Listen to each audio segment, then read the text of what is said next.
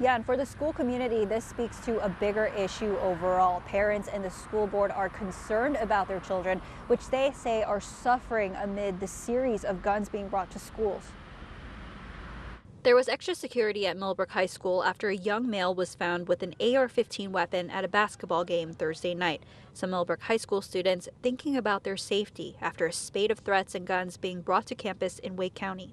Like they do what they can, but I feel like in this day and age, it's harder to prevent stuff like that all the time. It is alarming. It definitely shouldn't be normal. Raleigh police found the young person with the gun as Millbrook was taking on Hillside at a varsity basketball game.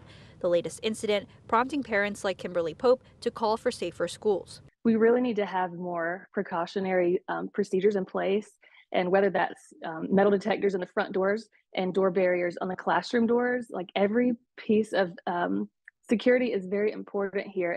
I'm unsettled and saddened that we have so much work to do for our children, and we cannot ignore the need for community involvement. The Wake County School District hired independent auditors to take a comprehensive look at security measures at all schools.